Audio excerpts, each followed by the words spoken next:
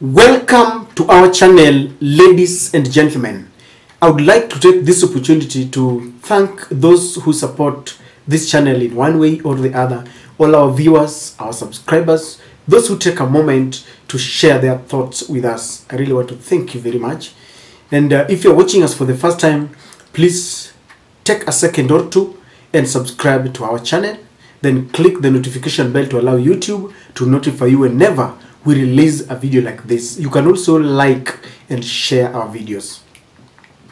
Now Kenyans are at it again, and this time they are up in arms with President William Samoei Ruto. Barely a few days after reckless statements from government ministers and the chief economic advisor of William Ruto, where we were told that we stop questioning why the prices of oil are soaring very high beyond our means. We were told, in fact, to go and dig our boreholes and find some oil.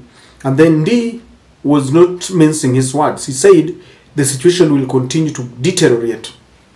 The people really condemned that the words and the statements were a bit reckless. But today, it is the president who made certain statements that did not go down well with the citizens. And this was reported by Kameme TV. Apparently, the Prime Minister of Italy was in the country. She paid William Ruto a courtesy call. I don't know whether it was in Kenya or they were somewhere, but they had they were sharing some moments there. And Kameme says something there that William Ruto said, "No tumutunirie Malindi ituike yanyu." President Ruto kwira Prime Minister wa Italy Giorgia Meloni. This is a Kikuyu language. And the interpreter was telling me that it simply meant that we can cut off Malindi and give it to you. President Ruto tells the Italian Prime Minister Giorgia Meloni. Now, I want to be very cautious and careful about such statements because I don't know the context in which they were talking. And we don't want to, turn the channel to be a place where we criticize everything. That will not be the purpose of the channel, and we will lose the value of our channel. But the reason why I wanted to delve in this discussion is because of just 2 or 3 reasons. One, even if this was a joke, many Kenyans feel that William Ruto was making a joke about our territorial integrity. And the reason why that is coming out very clearly is that we have a president who has proved more than once that he listens to the foreign masters more than he listens to us. If you're following our channel, you will realize that every now and then we talk about Ruto's dalliance with the international community.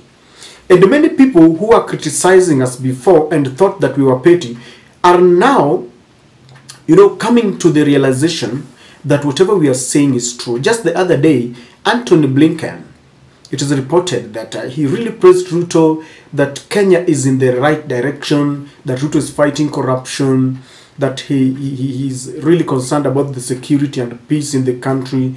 You all know that we are preparing to take our policemen to Haiti. Not only that, Joe Biden showered Ruto with praises. And I don't need to go there because if you follow our channel, you know what that means.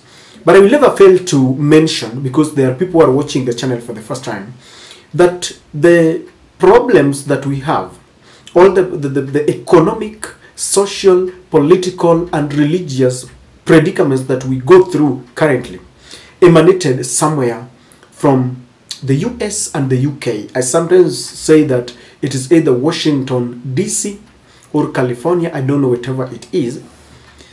Because very briefly, I just want to brush off to tell you that the LGBTQ that was passed through the judiciary, the push to start consuming GMO, the removal of subsidies, and all the taxes that have now been raised, all these are dictates from the West, if it is not American farmers who want market for their products in Kenya, it is the IMF that wants us to raise taxes. So this is something that we've talked about before, and that is the reason why we fear, because we have a government that has got a lot of engagement with the international community. They don't listen to us. When the IMF says raise taxes, they conduct what seems to be a very shambolic public participation, and we say no. But once the IMF has said yes, it has to be so. And that's why when William Ruto makes such statements that we can give part of our territorial, geographical land to you, it raises eyebrows. And again, I want to maintain that we don't want to be petty, because I don't know the context. Number two, we have a government that has neglected part of our nation.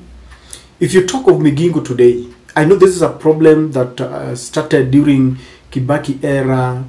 Then Uhuru came, he didn't do it any better, and now William Samoei Ruto. The fishermen in Migingo have been neglected, and they are performing their duties under the mercies of the authority of Ugandan, nation. And sometimes this issue came up, and Museveni ironically told us that the waters are in Kenya, but the land is in Uganda. And ever since, this has not been resolved. And yet we say that we have an autonomous country.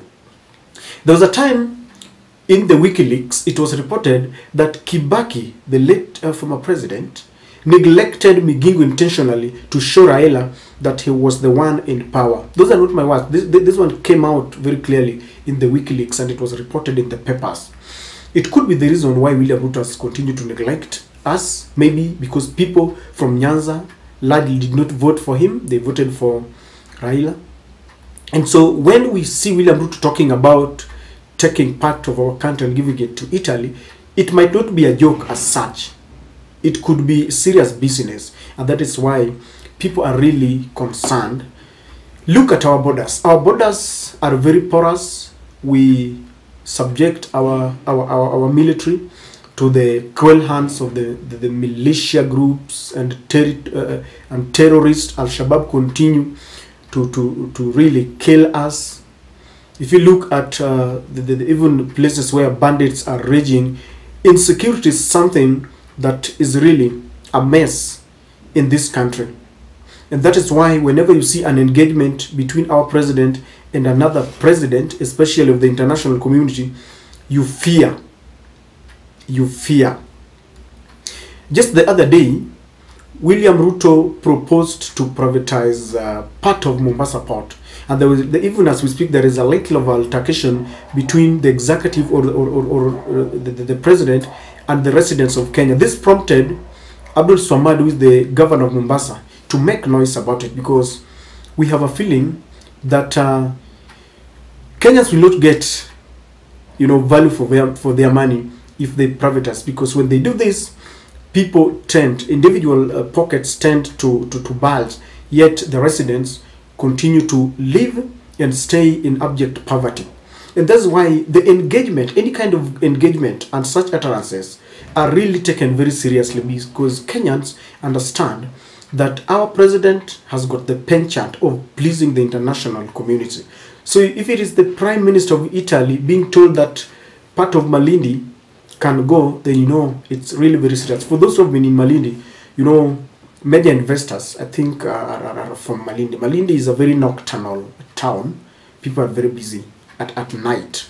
And so I think this is the reason why they were being told we can give you part of Malindi. So this is something that once bitten twice shy. And I think even without blowing it out of proportion, these statements are not taken seriously, are not taken lightly. I mean, I don't know what you think, but that's my take.